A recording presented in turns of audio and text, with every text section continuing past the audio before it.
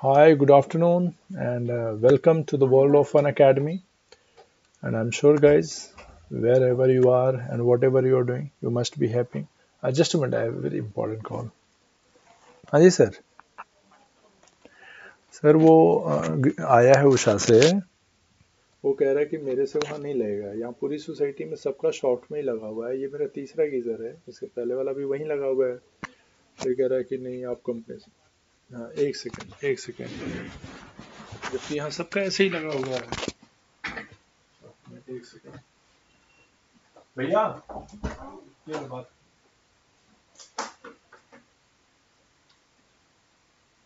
कौन है जहाँ से लिया है? हेलो। साफ में लगा हुआ है बाहर की तरफ। पहले से भी लगा हुआ है, पहले से भी करना फिर लगाना है। वो जगह ही के साथ में वहाँ खड़ी नहीं। हाँ, लगे हुए हैं। ये कितने में लगाए होंगे? जो जगह ही नहीं है उतारने की, चलो कितने फिर लगाते हैं। और आपको पता होगा उतारने वाला भारी तो होता है ना, हल्का तो होता नहीं। धीरे धीरे धीरे धीरे रहना चाहिए, तो बढ़ती है। तो आपको वीडियो ये हम यहाँ पे कैसे लगा हुआ है?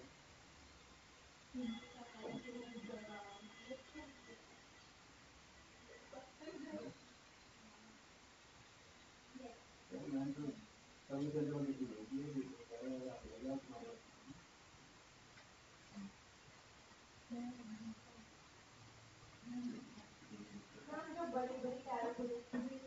हाँ जी सर।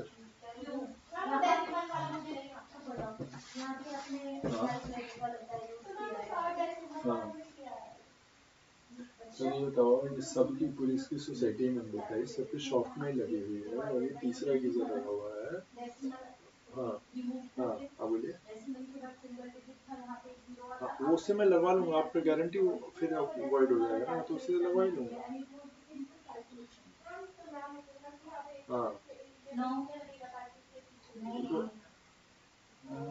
तो सर आपने उसी दिन बोला होता, मैं 5 दिन से ऐसे वेट कर रहा हूँ। मुझे किसी ने बताया कि अगर वो कंपनी वाले फिट नहीं करेंगे तो गारंटी नहीं मान वारंटी नहीं मानेंगे। तो कब का लगवा लिया होता sir?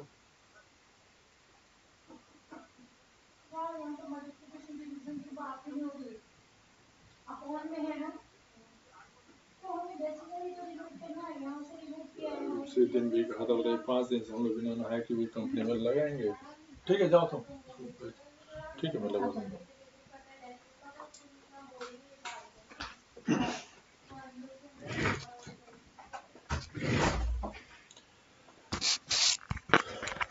I'm so sorry guys, it was a very urgent one, so sorry once again. Sorry for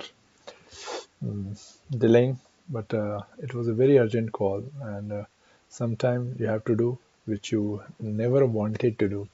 So sorry guys once again, and thank you so much for joining Unacademy. And as I always say, that Unacademy is one of the greatest platform we have in the world, which has really democratized education. Education system has been democratized, and now anybody, any graduate or undergraduate living in Delhi, not living in Delhi, they're wherever in this world, and they are Indian citizen, can prepare for the civil services if they have the eligibility, and that is because of this Unacademy. So because of this Unacademy, we are like able to provide, impart our knowledge, whatever we have, to this entire world, and that this credit goes to Unacademy.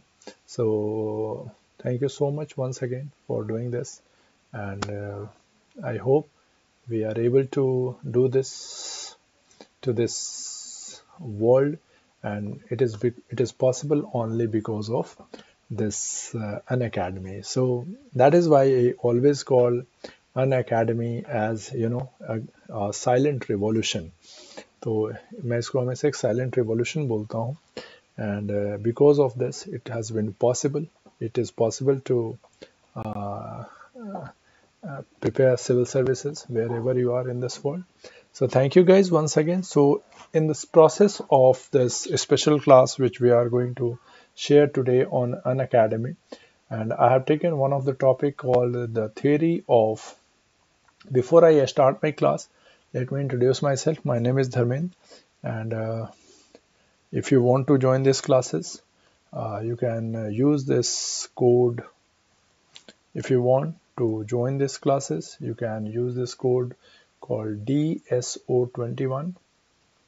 DSO21 is my referral code, which is mentioned here. You can see that.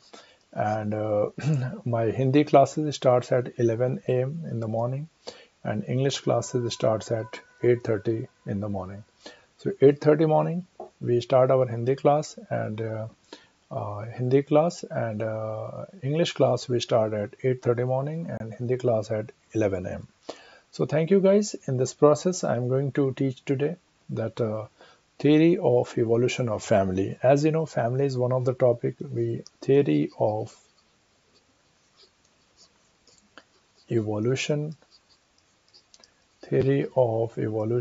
of family. Theory of evolution of family.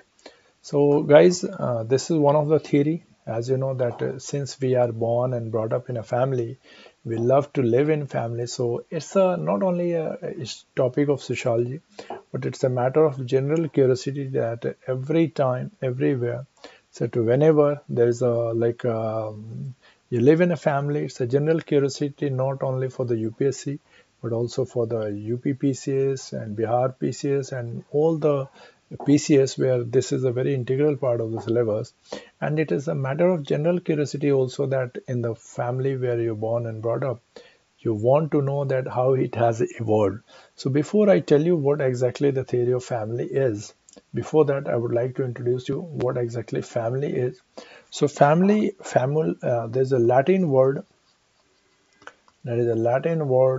called famulus. Famulus, from where this word family is arrived. So basically the literal meaning of it's a Latin word famulus, from which this word family is derived. So famulus is a word which the literal meaning of it is like father, like it's a father, mother, children, and the slaves. A group of father, mother, children, and slaves used to be called as famulus, and from where this word family is derived. So family can be, defined as a group of a group of person, either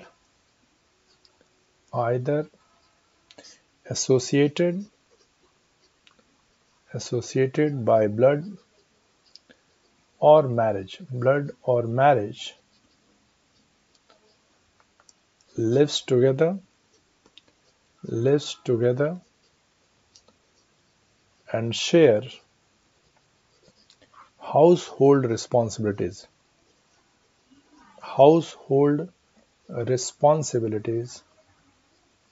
Responsibilities can be called as family. So friends, let's say two friends share a common room. They are not family because neither they are associated with blood nor they are associated with the marriage. So a group of person lives in a common house and share that household responsibilities, either associated with the blood or marriage. That is why it's a hostel, or it's a roommates, or you're the flatmate. Like many people in Mumbai, Delhi, Chennai, they work together. They live in a one room or one flat. They share kitchens and all. Still, they are not family. So family, they should share a common household, and they must be either related with the blood, either वो blood relative रहेगा या marriage, then only it will be called as family. So basically family is considered to be an universal institution, boys. As you know, it is found everywhere in the world. But there is a sociologist called G.P. Murdoch. G.P. Murdoch is a sociologist who studied 250 societies of the world. 250 societies. 250 societies of the world, and he believes that that society is an universal institution. It is universal. It is a universal institution. Society, family is an universal institution. He studied 250 societies of the world and reached to the conclusion that it's a universal institution. That means it is found in all societies. But he also said,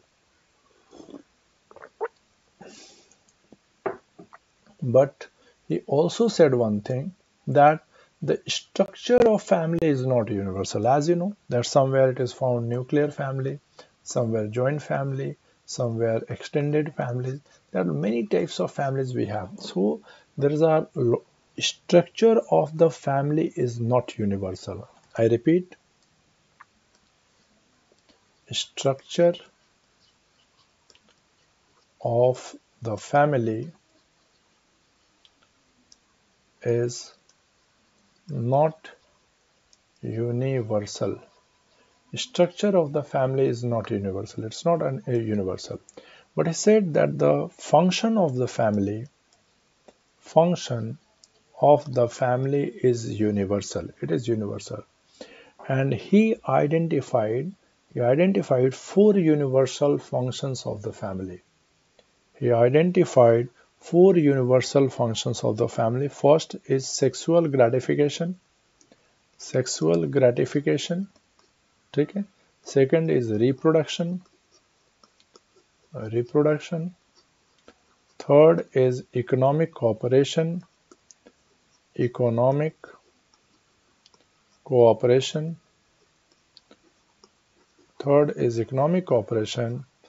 And fourth is socialization. He called it education. For you understand, it is upbringing, or in sociology we called it socialization. So he identified these four functions, universal functions of family: sexual gratification, reproduction, economic cooperation, and education, which he called as, we called it socialization and he called it education. So these are, as I said, friends, and as I said, that the functions of the family are universal, not the structure. There's a thinker called Malinowski. I hope you may have heard his name. Borislav Malinowski. Borislav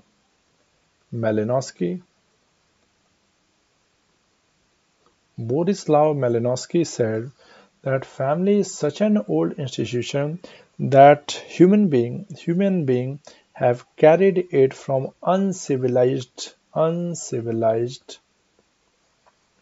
era. So when man was not civilized, even when man was living in uncivilized era, from there they have continued this family into the civilization. That means even when we were not civilized, even that time we had a family. Friends. So look at how old institution it is. Now let's come to from where this family has originated. So there are three popular theories. Though we have many theories regarding evolution of family, emergence of family, but if you look at the theories of evolution of family,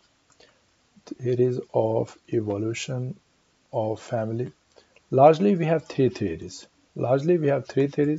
One was proposed by L.H. Morgan, and he said consanguinal theory. I will explain you. This word is sounding little, it's a sociological term for blood relatives. We called it consanguinal relatives, blood relatives. Second is E.A. Westermarck.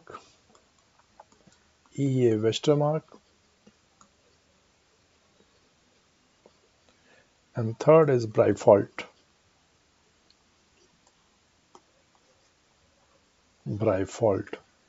So largely, friends, many thinkers have tried to understand from where this family has evolved, and there are many theories, but largely in sociology these three theories are very popular, proposed by L.H. Morgan, his consanguinal theory, E.A. Westermarck's patriarchal theory, and Briford's matriarchal theory. So let me come with one to one. So one is L.H. Morgan. L.H. Morgan's theory is known as theory of, like consanguinal theories. Why? He said that the family started with the sexual relation between the blood relatives. I repeat, he said the family started with the sexual relation between the blood relatives. That is called consanguinal theory. He identified five stages. He identified five stages of evolution of family. He identified five stages of evolution of family. First, he said first stage is, he called it consanguinal stage. Consanguinal stage. In this stage, it is that brother and sister. Brother, because there was no one in the world, there was no society when the human being started to evolve. Like there was no man, no people in the society. So initially, the brother and sisters, they came into a relationship. When brother sister came into a relationship, from where the children came from the sexual relation between brother and children, and from the first stage, from here the family started. So family started with the brother, sister and their children. So the brother and sister had a sexual relationship because there was no other people in the world. There was no one to meet with each other. So it is like the brother and sisters met, from where the children were produced, and here the family started. This was the first stage of the family. As the family grown, second stage come, which he called as Punalua. Second stage is Punalua. Punalua stage में what happened? It was a group marriage. It was a group marriage. Group marriage. Group marriage. What happens in that? When a number of, like in the last first stage, let's say when a brother and sister have a sex and they produce, let's say around 10 children, let's say 10 like 5 boys and 5 girls. So these 5 boys and 5 girls all can, all they can meet with each other. There was no sexual, monopoly that she's my wife or he's my husband kind of. A group of all women can meet a group of all women, and so that this was the second stage of evolution of family, which is called as Punalua, and in sociology we called it was a group marriage. The all members, all male and all female of that group can have a sexual relation with each other, which led to the expansion of the family. So obviously when there are a group of boys and girls, they are interacting with each other, so obviously the number of children will be higher. So this is the second stage. In third stage, he called at syndesmian stage. Sorry, syndesmian stage. In syndesmian stage, it was little more advanced than group marriage. As you know, Lord Krishna. If you look at the characteristics, Lord Krishna's stage was syndesmian stage. In this stage, what was happening? Though there was a husband and wife, but there was no sexual monopoly over each other. Though there was a husband and wife, अब आ गए थे, ये मेरी wife है, ये मेरा husband है, but there was no such sexual monopoly. They were having a sexual relationship. Out of them, their marriage also. If you know that Lord Krishna is having only one wife, that is Rukmini, but he was having Gopiya and all kind of things. So that was the syndesmian age. In this syndesmian age, husband and wife concept evolved, but there was no sexual monopoly over each other. So in syndesmian age, husband wife was there. Look at husband and wife was there, but there was no sexual monopoly. No sexual monopoly. This was the third stage. Monopoly. There was no sexual monopoly. No sexual monopoly in this stage. This is the third stage. So the first stage was brother sister, second stage was group marriage, third stage was husband wife, but no sexual monopoly. In the fourth stage, then it came polygamous marriage, polygamous family. Polygamous family. In polygamous family means either man married more than one woman, this is called polyandrous, or a woman married more than one man. This is called polygamous family. So two types of family in the fourth stages evolved out of polygamous means multiple marriage. A man married more than one woman, or a woman married more than, like you take Mahabharata, Pandavas were polyandrous, one woman were having more than one husband. And then you must have seen some Muslim communities, they practices polygynous, that one man is marrying more than one woman. So in the fourth stage, a new form of family evolved, and that is called polygamous family. That was the fourth stage. And fifth stage was monogamous marriage, which is present now. Monogamous, fifth stage is monogamous. One husband, one wife, and that is, this led to the children and all. So this is called monogamous family. Monogamous family. Monogamous means one husband, one wife, and their children is called monogamous family.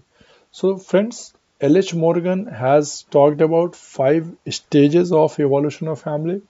First is, let me start. First is consanguineal family. First stage is, look at, first stage is consanguineal family, that the sex between brother and sister. Second is group marriage, punalua. Second is group marriage, punalua. Third is syndasmium. There was husband and wife, but no sexual monopoly. Third stage. Fourth stage is polygamous. Family build up because of the multiple marriage.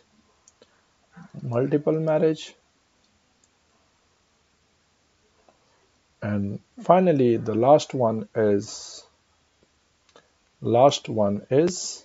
monogamous family, that one man, one woman, they married, and which led to the beginning of their family, which is presently practiced in most of the society.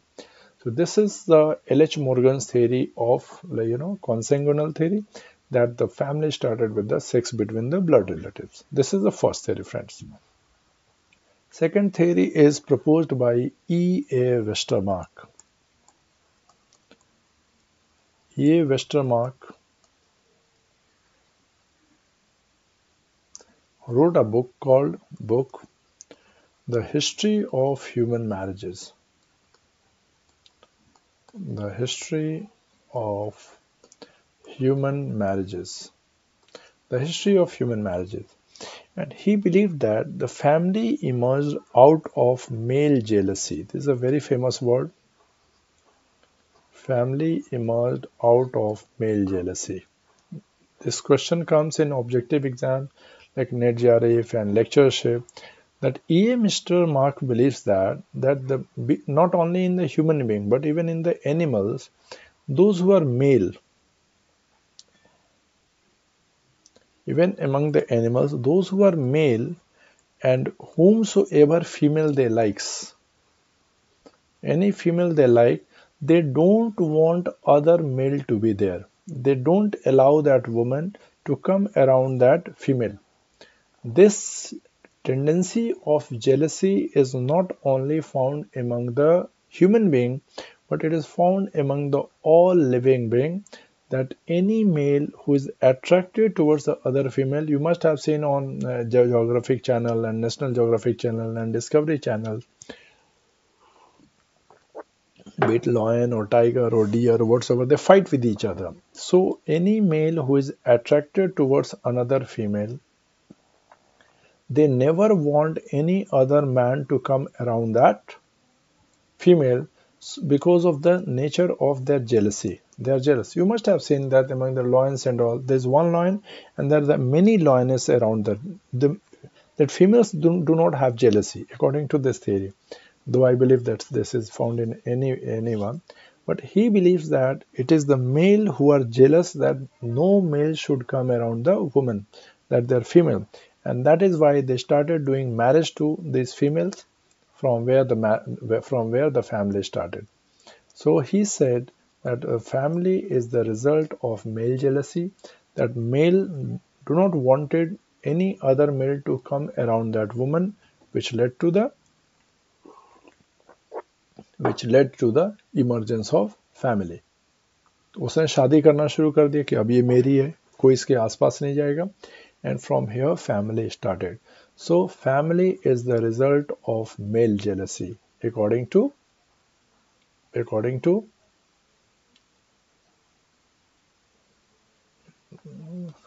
E.A. Westermark. ठीक है? So question also comes that male jealousy led to the emergence of family. Whose theory is this? It is the E.A. Westermark. He proposed this in his book, The History of Human Marriages. And the third theory was proposed by Briffault. Briffault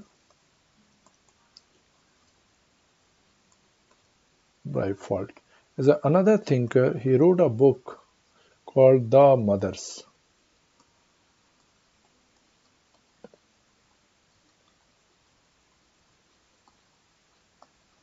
He wrote a book called Mothers. He wrote a book called Mothers. Unlike L.H. Morgan and E.A. Westermark, he believed that the initial family which evolved was a matriarchal family. Initial family was a matriarchal family. Why he said so? He said when there was no family in this world, like let's say everybody was, like the 40 hunter, nobody had a permanent settlement. So whenever the man used to meet a woman, so obviously when a man and a woman are meeting with each other, they used to get pregnant. So the woman used to get pregnant. But man is not staying. Once after having relationship like animals, and they used to move wherever they want to go. So the woman stayed alone, and then after that they had a children. So initial family was mother and children, because man was not staying. Man after sexual relation, they used to move on. So initial family was like mother used to produce the children. Initial family was mother and children, and later on the man joined them. So he said that initially the structure of family was woman and her children, and later man joined this family. So initial family was a matriarchal family which consisted of woman and her children, and man joined it later in the evolution. So in his book The Mother, he wrote that initial family was a matriarchal family, and it began with like mother and children. Later man joined it. So these are the three popular theories proposed by L.H. Morgan, who said that the family began with the sexual relationship between the blood relatives. Second was E.A. Westermark, who said the family emerged because of the male jealousy. And Briffault said that the initial family structure was a matriarchal structure because initially man and woman met, but man didn't stayed in their life.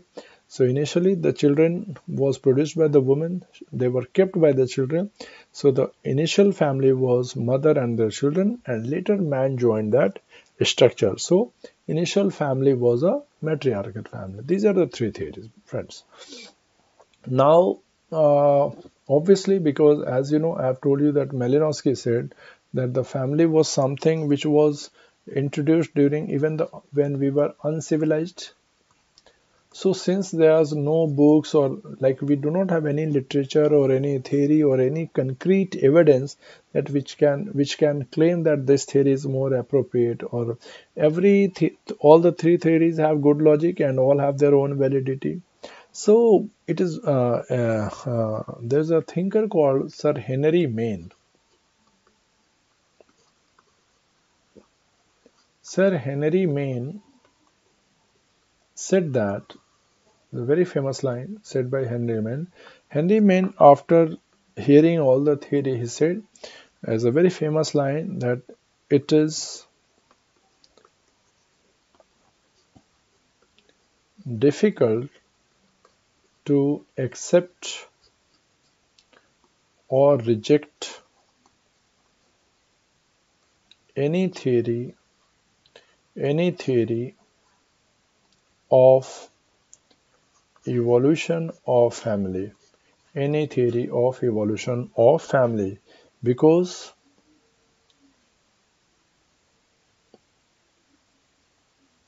because all have all have their own valid all valid logics. But he said one thing. He said it is very difficult to accept some theory or reject some theory. But at least he said one thing I can say is that the initial family must be a patriarchal family. He's not accepting either L.H. Morgan's theory, neither he is rejecting Westermarck theory, but somehow he is rejecting Briford's theory, because he is saying कि यार लगता नहीं कि mother and children would have survived in the past, because unlike human children are so dependent for many years on their, it's not like animals that they can stay with their mother, because any other animal, the day they born and they start grazing themselves, then they start walking themselves and running themselves. But human beings children, they remain dependent for many years on the family. And if the mother is too much involved into the children, how she will like arrange their foods and all kind of thing. So he said that without men a family would not have survived in the past. So I'm not saying this theory is right or this theory is wrong. That is very difficult to accept or reject any theory. But one thing I can say is that the initial family must be a patriarchal family. मर्द तो रहा ही होगा उस family में. But without man, the family may not have been possible in the past. So he's saying that the first initial family must be a patriarchal family. And he's giving the logic that don't see the animals, because animals children can live even without anybody, because the day they are born and within few minutes and few seconds they start grazing and running and all this thing. But it's not with the human beings. So केवल mother और बच्चे नहीं survive कर सकते थे पीछे. This is what logic he is giving.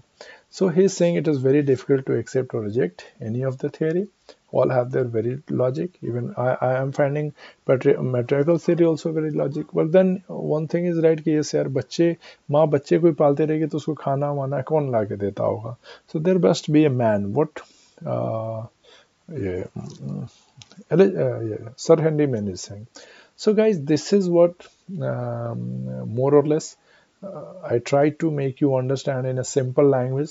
Okay, because there are many theories, and the family marriage kinship is a very integral part of the syllabus of UPSC, and not only civil services but also the state PCs and lectureship, then the net GRA. So I have picked up one of the common topic which is like useful at different places of your exam, because most of the people, those who give UPSC, they give their PCS also. So I try to take a topic which can be helpful to write a good answer of your choice. And in that process, at least I try to make you understand. So guys, this is what my understanding of family evolution of family is.